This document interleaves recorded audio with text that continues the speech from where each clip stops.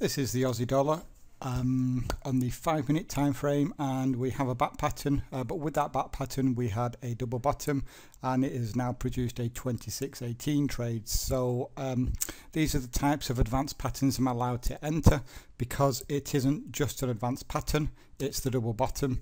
I'd missed it, so I'd waited for a 26.18. so you can clearly see the advanced pattern here. This is valid for me, with this being the X leg, and if we zoom up you can see here that we've had a nice double bottom, and we've got beautiful divergence here. We went oversold at around 8, and the 618 is right there, and so I've actually gone here just 3 pips below the low, so we've hit that 618.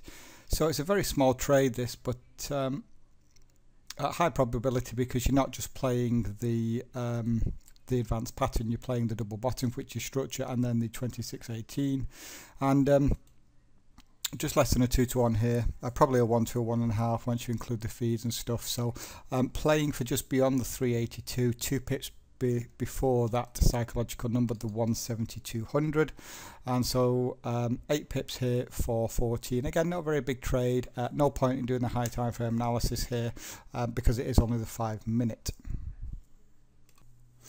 Good morning, we're back on the Aussie dollar 5 range, and as you can see in the night we did rally up there and hit those targets.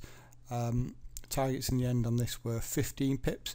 Not a very big trade, but nevertheless it was a good risk to reward there, and a very nice trading opportunity because it gave us the pattern, the double bottom, the 26.18, I think it was this trade.